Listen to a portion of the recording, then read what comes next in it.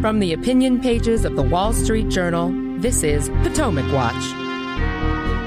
The Republican presidential candidates, not named Donald Trump, squared off in their third debate on Wednesday night as the field narrows. What did we learn from that debate, and who came out ahead? And does it even matter with Donald Trump having such a big lead in the polls? Plus, some more fallout from Tuesday's elections you probably haven't heard elsewhere. Welcome, I'm Paul Gigot with the Wall Street Journal editorial page, and I'm here with my esteemed colleagues, Kim Strassel and Kyle Peterson.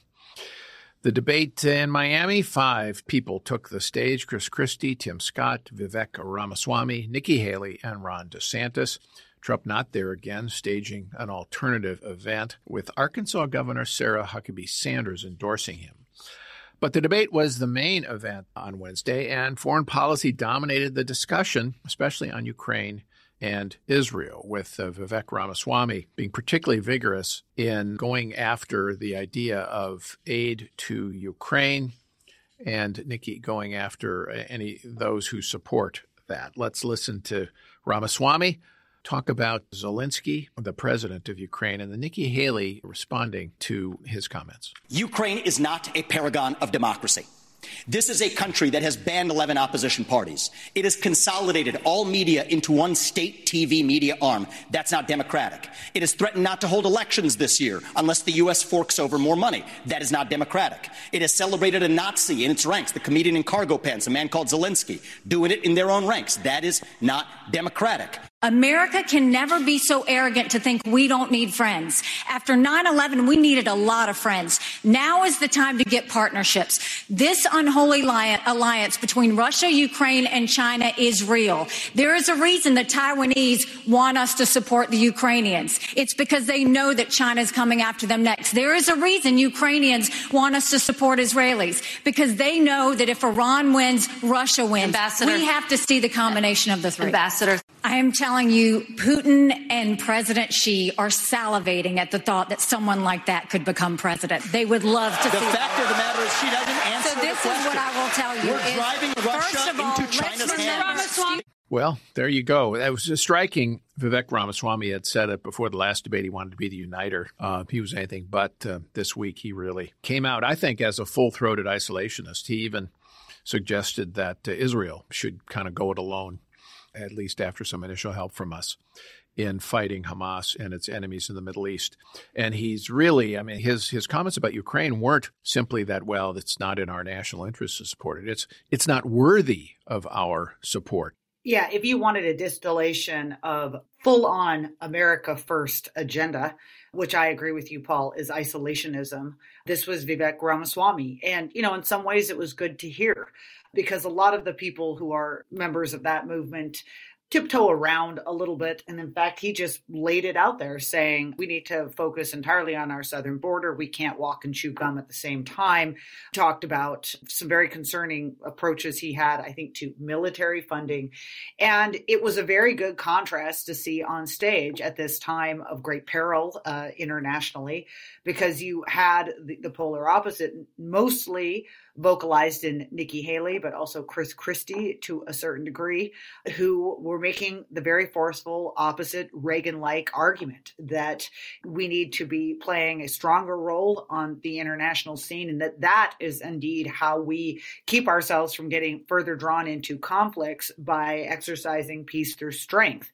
And again, I think that this international disasters that we've seen in Israel and Ukraine, they're horrible, but they are proving a moment of clarity and dividing people up on the stage and letting people see what the two very important different routes are for a presidential leader. Ramaswamy even talked about people who support aid for Ukraine or elsewhere, want a strong role in the world, as bloodthirsty members of both parties who hunger for war and get rich off it, Kyle. If you know any history, that's right out of the 1930s when Republican isolationists were investigating American arms makers and opposing Lend-Lease to Britain. And when in the 1960s in the anti-war movement, when the left accused American leaders of trying to pay off American arms makers. And the context of that specific remark where he mentioned those bloodthirsty members of both parties was he was saying we need to give up these wars so that we can shore up Social Security and the entitlement state here at home. I think it is the most forthright he has been on that issue so far. And if you add it all together, I mean, it's not only that, it's his plan to make peace with Putin, end the war in Ukraine, some sort of deal by giving Putin basically what he wants, building up U.S. semiconductor industry here at home so that in 2026 or 2028, we can give Taiwan over to China. That seems to be his deep worldview. And one thing that I think is notable, though, I mean, there's always been this kind of strain in Republican politics, is Nikki Haley pushes back hard against that and says that is America in decline. And she gets wild applause for it. And not only at this debate, similar things I've noted at previous debates. And it does suggest to me that there is a line of thinking that this sort of strain of America at home, nation building at home, to pick a phrase you heard from the left in previous decades, there is a strain of thinking that is rising on the Republican side of the aisle. And the response to Nikki Haley's pushback suggests that maybe not as much as Vivek Ramaswamy and some of his allies hope. Other candidates, Tim Scott and Ron DeSantis, both didn't go anywhere near Ramaswamy in degree, but they did hedge, Kim, on aid to Ukraine with Ron DeSantis using a bunch of kind of caveats to support for Ukraine. One, well, we got to end this war. Well, everybody wants to do that. Another saying that Europe has to step up. But, of course, Europe, a lot of governments, particularly the smaller governments in Europe, are spending much more as a share of GDP than we are in aiding Ukraine. And it's clear he doesn't want to commit himself. And Tim Scott also hedged. And comparatively, all of them, with the exception of Ramaswamy, were forthright in saying they would support Israel. But I think my own view, I don't know if you agree with this, but it makes DeSantis and Scott look weaker than Haley on this. She has at least conviction. She states it. She's firm in it. And these guys are hedging. Couldn't agree more. That was the definition of leadership up on the stage.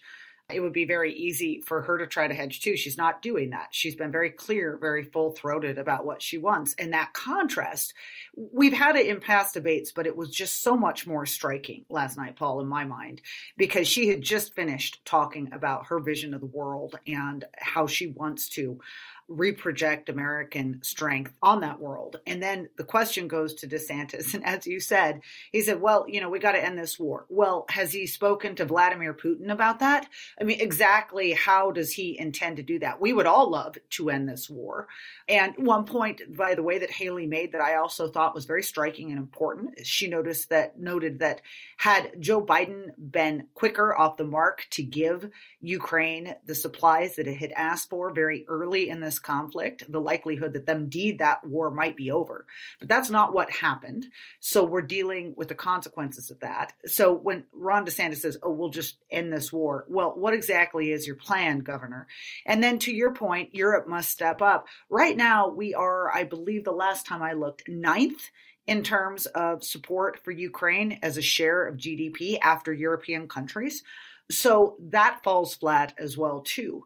And it's so clear that Ron DeSantis thinks that if he takes this middle position, that he's somehow chasing Trump voters. But as we've spoken about this before, those voters don't see anything other than the real deal in Donald Trump. Why are they going to go for Ron DeSantis? He'd be, in my mind, so much better off doing what Haley is doing, which is speaking honestly about this and in a way that contrasts his vision with Donald Trump. And that's exactly why, by the way, you see her rising in the polls in both Iowa and New Hampshire and nationally. It's going to be interesting to see, Kyle, what impact the debate has on the followings for DeSantis and Haley in particular, who are emerging as the two main alternatives potentially to Donald Trump, and whether the world events, the two wars and other issues, including the declining state of American weapon stocks and so on, will it help Haley? I think it has so far. I think it will, although it'll be interesting. DeSantis did sound at least stronger when it came to China, I thought, on Wednesday. He also did come out for 355 ships target by the end of his first term. We've got about 290 now. And Haley declined to actually give a specific number, says she couldn't because of the budget problems. And I think DeSantis gets the better of her on that point. I agree with that. And I don't think that Ron DeSantis is weak on rebuilding the U.S. military. I think he's pretty good on that. And as you say, has put out some pretty specific plans that are worth going and looking at. But I do think, to echo Kim, that his trying to have a foot in both camps here and go after those Trump voters is the wrong way to go. I think it is being the Me Too candidate. And I do think that the rising salience of foreign policy has really helped Nikki Haley in allowing her to play toward her strengths. She was a governor, and so she has a domestic record. She has domestic policy proposals that her campaign has put out. But I do think her biggest strength, particularly as a candidate up on the presidential debate stage, is that she knows some foreign policy. She spent a couple years as the U.S. ambassador to the UN, and that is a place where often these governors fall short. In previous presidential cycles, there are great examples, Scott Walker being one, of a governor who has a great domestic record and gets up on stage and gets these foreign policy questions and just seems out of their depth. And Nikki Haley, I think, is proving that she is not out of her depth on this issue in a way that it is allowing her to stand out on the stage among these candidates we have left. All right, let's turn to another issue, which is abortion, and abortion being a real Republican vulnerability these days politically. The results on Tuesday were disastrous for the anti-abortion cause, with Ohio's referendum sweeping in one of the most liberal abortion laws in the country now into its constitution. Didn't seem to help in Virginia. It seemed to help Democrats in Virginia races. Basically, Democrats are running on two things these days. That's it. Every race, which is one, abortion rights, and two, fear and loathing of MAGA and Donald Trump. Those are pretty much all they talk about in these elections. So let's talk about the differences on abortion, where you have Tim Scott taking one position and Nikki Haley something else. I would certainly, as President of the United States, have a 15-week national limit. I would not allow states like California, Illinois, or New York to have abortion up until the day of birth. I certainly wouldn't not allow for governors, former governor, Democratic governor of Virginia, who talked about infanticide. We need a 15-week federal limit. 3 out of 4 Americans agree with a 15-week limit. 47 out of 50 countries in Europe agree with a 15-week limit. I would challenge both Nikki and Ron to join me at a 15-week limit. I am unapologetically pro-life, not because the Republican Party tells me to be, but because my husband Michael was adopted and I had trouble having both of my children. So I'm surrounded by blessings. Having said that, when you look post-Roe, a wrong was made right. They took it out of the hands of unelected justices and they put it in the hands of the people. And now we're seeing states vote. And what I'll tell you is, as much as I'm pro-life, I don't judge anyone for being pro-choice, and I don't want them to judge me for being pro-life. So when we're looking at this, there are some states that are going more on the pro-life side. I welcome that. There's some states that are going more on the pro-choice side. I wish that wasn't the case, but the people decided. But when it comes to the federal law, which is what's being debated here, be honest, it's going to take 60 Senate votes, a majority of the House, and a president to sign it. So no, we haven't had 60 Senate votes in over 100 years. We might have 45 pro-life senators. So no Republican president can ban abortions any more than a Democrat president can ban these state laws. Kim, what do you make of that distinction? Tim Scott, the 15-week ban, that's the position taken by Susan B. Anthony List and most of the anti-abortion activists. But it doesn't seem to be a political winner right now. And Nikki Haley taking a different path. This is consistently what she's been taking, the position on abortion since the start of her campaign. And at least if you look at the results in elections, she seems to have a better beat on the public mood on the question than others. I couldn't agree more. And I think that there would be great wisdom in a few people maybe taking a page out of Nikki Haley's book. The distinction you're seeing up there on stage is crucial, because what Tim Scott was advocating is very much, again, as you noted, what national pro-life groups and others have been promoting at a state-by-state basis. And it's not working for Republicans. They're losing this referenda. And you are seeing Democrats consistently beat up Republican candidates in states like Virginia, but elsewhere we saw it so much in the midterm elections. And they're losing on the basis of being defined as abortion extremists, which they're not. It's the other side. That was something that DeSantis tried to point out up on stage. The real radicals here are the other side. But it's these policy and tone distinctions that Nikki Haley is advocating that are really important. And part of it is she simply sounds reasonable in that it's true that for 50 years, conservatives and pro-lifers attempted to overturn Roe so that these decisions could be returned to the state. And so there is something jarring to a certain point where you have candidates now saying that the state should once again be removed from that equation with a federal legislation that will impose some sort of national limit, which is what Scott has been advocating. But what I really liked, Paul, was her comments about judging. I don't want to judge you. Don't judge me. This is a controversial issue, but there are many more places where we agree than where we disagree on placing more kids via adoption, on looking at some of the more extreme practices and saying that we're going to outline those rather than picking some date that is going to divide people.